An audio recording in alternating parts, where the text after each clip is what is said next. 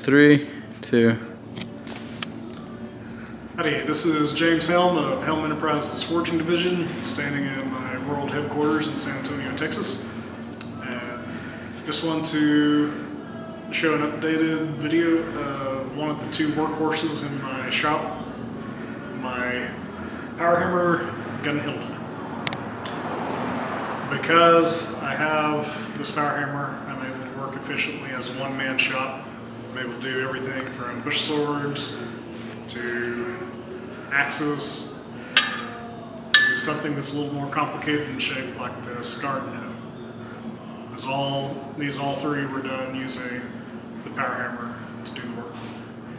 And it's been about a year since I got it in the shop. I've made a few changes to it, and it works very well now. I just wanted to show everyone how it does.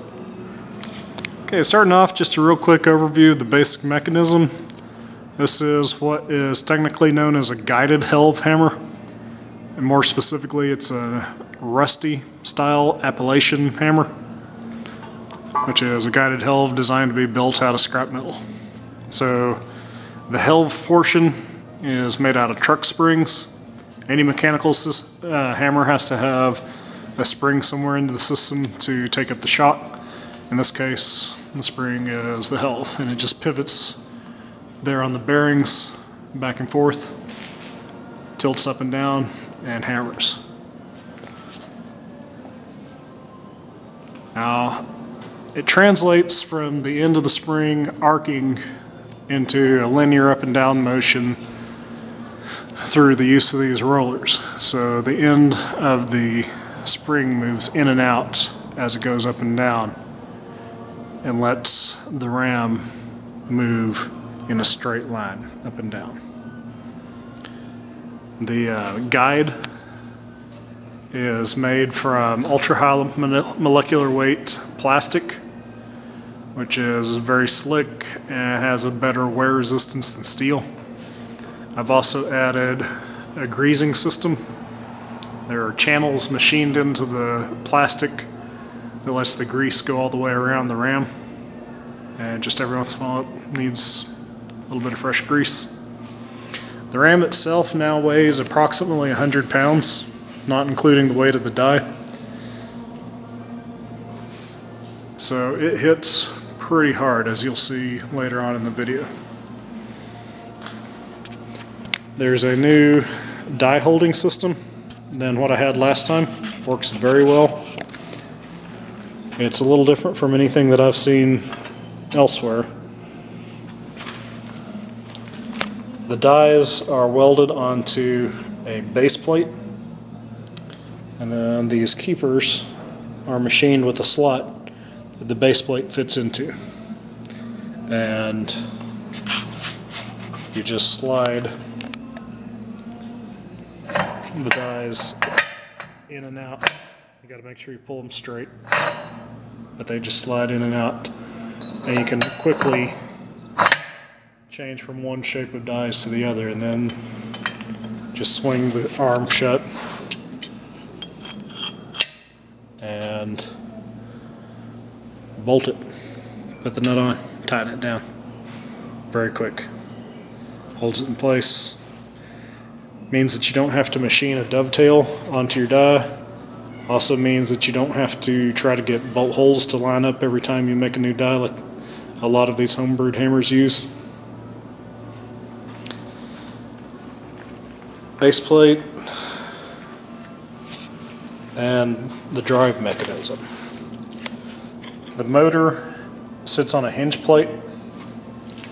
As you step on the treadle, it swings up and the wheel contacts the spare tire. As you step off, gravity pulls it back down and disengages from the tire. Very simple, very elegant, works great. No springs involved like a lot of the systems have. It works very well. The clutch mechanism is a tire clutch. It gives good control. The harder you step, the more power is transferred, and the harder and faster the hammer hits. The softer you step, the lighter it'll hit. so you can actually feather it. This has better control than a slack belt clutch does. A lot of these tire clutches are set up in such a way that they have to have welding done on the spare tire. This is very simple. We just built a little axle with a hub that bolts onto the tire just like it bolted onto the car. And then you have an eccentric wheel with the linkage that goes up to the end of the leaf spring. And in the middle of that, we have a turnbuckle. Lets us adjust the height of our ram. So if we have tall dies, or we're working on something that's tall, we need a lot of space between the dies, we can adjust it up. Or if we're forging something thin, we adjust it down. And it gives a lot of versatility to the kind of tooling that you can do and the kind of work you can do with it. Everything on here just about is built from junk. The rest of it is fabricated from new material or a few off-the-shelf parts such as the bearings. So everything can be replaced fairly easily if it breaks or wears out. One more aspect, you see the wheel, the holes in the eccentric wheel, they allow the adjustment of the stroke. So the shorter the stroke, the faster it hits, the longer, the slower it hits. And this actually seems to work best on either the slowest or second slowest setting. You go faster than that and it actually hits too hard to do the kind of work that I do. That's the basic overview of it. We're going to look at some of the more specific parts now. Okay, we're going to look at some of the dies that I have now. Originally I made dies for this out of pieces of railroad track. And they worked fairly well, but I think there were some flaws in them because they started to come apart after a while. So I invested the money in some good 4140 steel and had them rough shaped by a machinist and then cleaned them up the rest of the way myself and then heat treated them. So all these dies are made from new 4140. This set of offset fullers is probably what I use the most. I use them in my blade forging. The offset allows you to forge a blade out. So you start with a flat bar and you leave the spine on the side that gives more clearance and the edge towards the side that has less clearance. And as you forge, you just pull the steel towards the edge and work your way down. This also works great as a general drawing die. So draw something out in length. You can also use the low clearance side to put points on the ends of blades or on the end of a bar. You can also use the clearance to smooth up tapers. So you put the thick point of the taper down here where it has the most clearance and the thin point up here where it has the least, and just gently run the hammer while rotating, and it helps smooth up tapers. So these are actually very useful dies, and they're what I use the most. I found that I can also spread out the steel to make my preforms for these integral socket handles. By working it back and forth, it'll spread the steel out this way and not so much this way. So I spread it out into the preform and then roll it around into the integral socket handle. But they're not the only dies I have. I also use these combination dies. These are fairly standard blacksmith power hammer combination dies where you have a narrow section and a wider section. And all kinds of uses for these, that's why they're one of the most common dies. These I will use to, for instance, spread out my axe blade on the narrow section of the fuller and then smooth it up on the wider section, take out some of the hammer marks. This is also how I forge the neck of the hoe I started with a wide piece of leaf spring and necked it down on the fuller, drew that neck out, and then forged out the blade over here across the length of it. So, also very useful dies.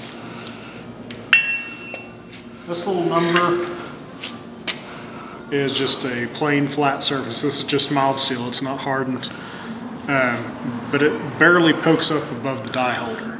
So if I need maximum amount of clearance, I'll slip this into the bottom. I have one for the top as well, which means that it is possible to use handheld tooling under my hammer. It gives the maximum amount of clearance to be able to have your hot steel and have your handheld tool. It also is wider than the other dies. So if I want to be able to hit something and not pick up a sharp edge from the bottom die, then I can use this. It's kind of similar to hammering on top of the anvil surface by hand. And then something that I haven't fully tapped into yet are these flat dies with the cap tooling available. They're held on with these pins. It's kind of a tight fit. I have to knock them off with the hammer. I'll just grab the other one.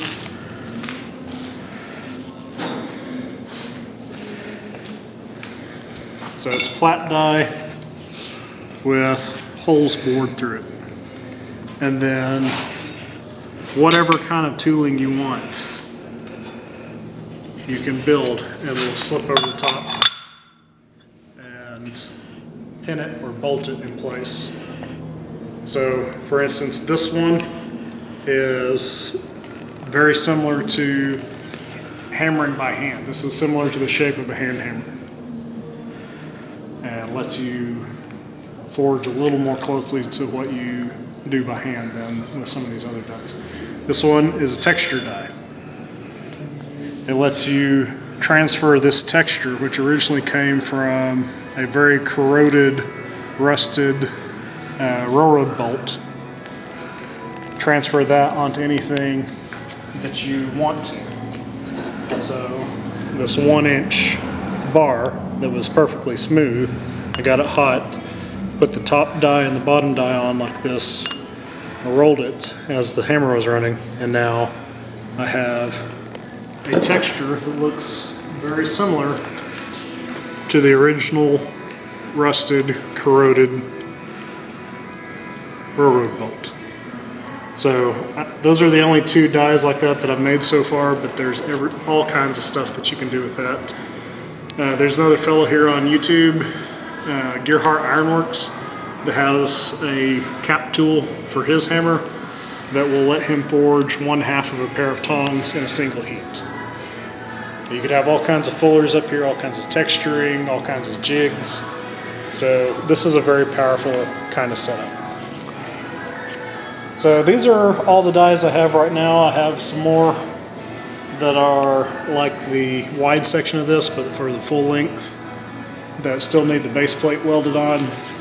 I plan to make some that are narrow, the full length. And that'll cover most of what I need to do as a blacksmith. What I have now lets me do much of what I need to do. And with a little, a few more sets of dies, I'll be able to do pretty much anything that my skill will allow me to.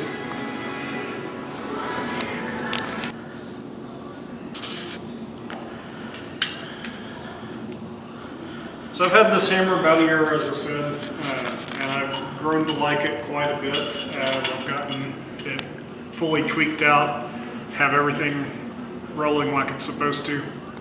However, there are a couple of things that I would change about it. The biggest one is that the anvil needs to be twice as big as it is. For a power hammer to be efficient, you need a 10-to-1 ratio minimum of anvil to ram weight. This ram started out at 88 pounds. The anvil is made up of 2 pieces of 6-inch by 5-inch bar, however tall that is. The total weight ended up being 600 and some odd pounds. So even then it was too light for the 10-to-1 ratio. Then I added another approximately 10 pounds when I put this new die holding setup on. So it weighs approximately 100 pounds now with a 600 and some odd pound amp. So it is not heavy enough. It should have 2 more posts like this as the amp. The other thing is the base plate is a little thin. It's an 1.5 inch plate, but for the amount of force that's coming down, it's not quite thick enough and it flexes. So I'm losing some efficiency that way. However, overall it works very well. Those are fairly basic changes. The design is sound. The original Rusty hammer had, I think, a 15-pound ram. So it could easily be scaled between a 15-pound ram on up to about 100 pounds. This is as big as I've seen. Very useful hammers. More so, I would say, than the Little Giant style. It gives me a lot of adjustability up and down. It gives me a lot of control with the tire clutch. It gives me a lot of versatility with tooling. I can change stuff out quickly. It does not give as much control as an air hammer would. I've been thinking about it though, and I think that this design could be adapted fairly easily to an air hammer.